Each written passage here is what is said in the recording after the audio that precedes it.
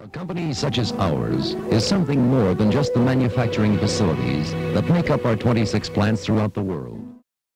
Allis Chalmers, Milwaukee, Wisconsin. While they may have been headquartered in Milwaukee, the suburb of West Allis to be exact, they had factories all over the United States, and even some throughout the world. We covered the West Allis works in a previous video, so today we'll look at some of the other Allis Chalmers plants. Please note this isn't meant to be the definitive list. They had factories opening and closing almost constantly, but we'll try to cover the main ones. La Crosse, Wisconsin. This plow, made by hand in La Crosse, Wisconsin in 1848, is an example. It consisted of a frog, which acted as a foundation for all the other parts, a mold board, a share, and a beam to haul and guide the plow.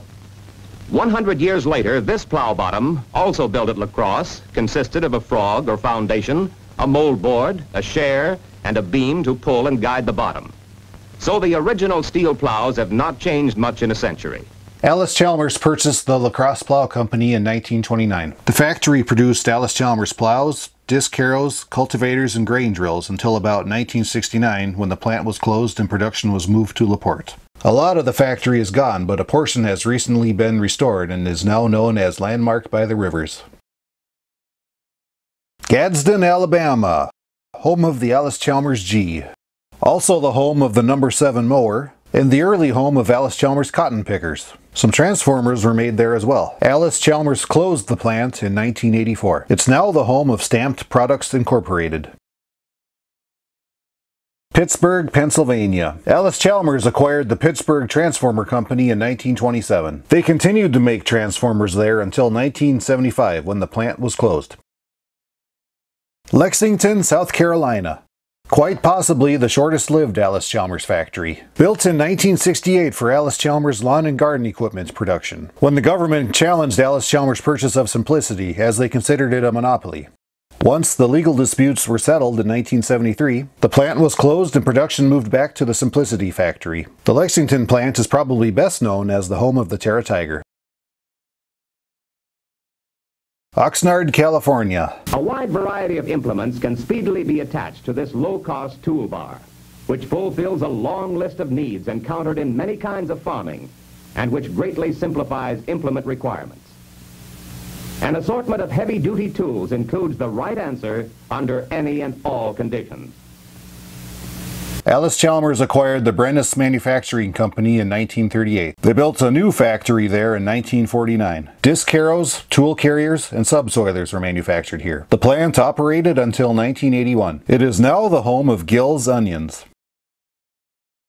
Boston, Massachusetts. Allis Chalmers purchased the Conduit Electrical Manufacturing Company in 1931, used for the production of circuit breakers. The plant was closed in the early 1970s. Harvey, Illinois. Allis Chalmers needed a proven diesel engine, so they purchased the Buda Engine Company in 1953. Early Allis Chalmers forklifts were also built here. Around 1961, a new modern engine factory was built. And Allis Chalmers knows these engines will perform because they're built in the most modern of engine manufacturing plants. Prototypes are tested in space-age test cells to prove their design. Skilled craftsmen assemble the production models.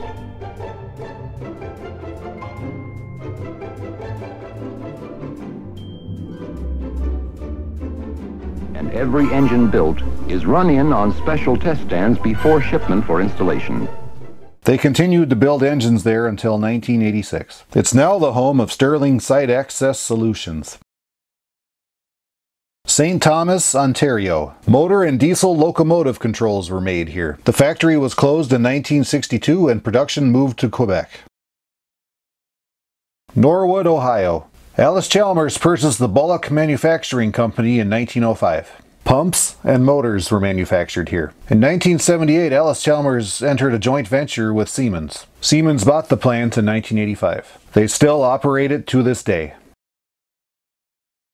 Cedar Rapids, Iowa. Allis Chalmers purchased the LaPlante Choate Manufacturing Company in 1952. They continued building their line of motor scrapers. The TS-200 motor scraper loads fast, then unloads on the run so it can hurry back for another load. Has no peer in the excavating business.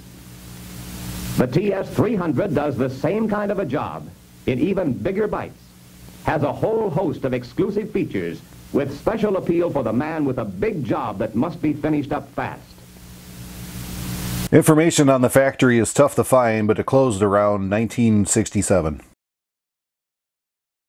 Appleton, Wisconsin. Allis Chalmers purchased the Valley Iron Works in 1959. The factory was used for building paper-making machinery. I couldn't find when the plant closed, but it was still listed in the 1985 Allis Chalmers telephone directory.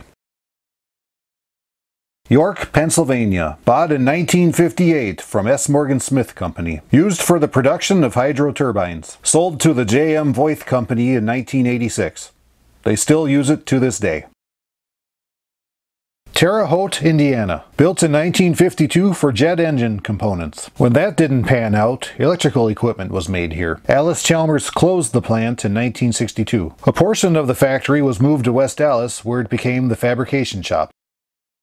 Deerfield, Illinois and Wauwatosa, Wisconsin. The Deerfield plant was built in 1950 for the Tractomotive Corp., home of the Tractomotive wheel loaders. It was bought by Allis Chalmers in 1959.